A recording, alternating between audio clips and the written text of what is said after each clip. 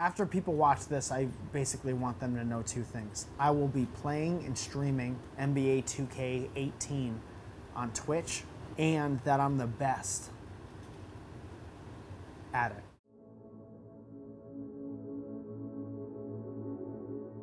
I played. I think that's obvious in the way that I play 2K. I played high school. I was on the freshman team.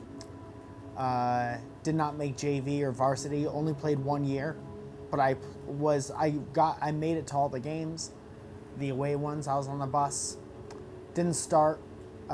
They would put me in the last 30 seconds of every game. Do I have to take my gum out during this? I mean, I'm not gonna. I don't even know why I asked. They did. It was my birthday once, and they let me start. And after about 30 seconds, they'll yank me out, you know? So I think I take that experience to the virtual court. Stop filming.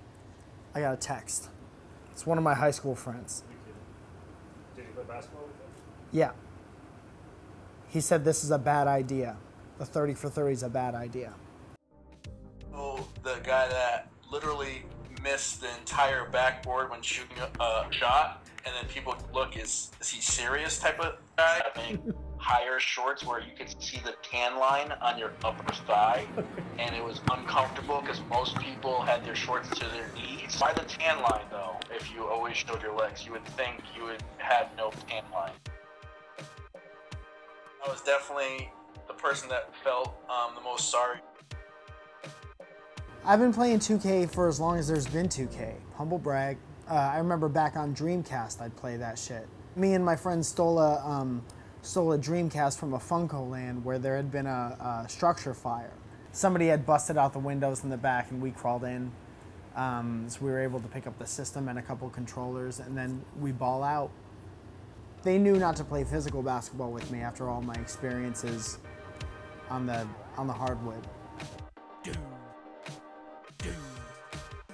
Spin moves, basket shoots, oopsie doops. I cross you up with an oopsie doops all day, every day, make you fall on the ground. I put in the time, I did the grind, you know what I'm saying?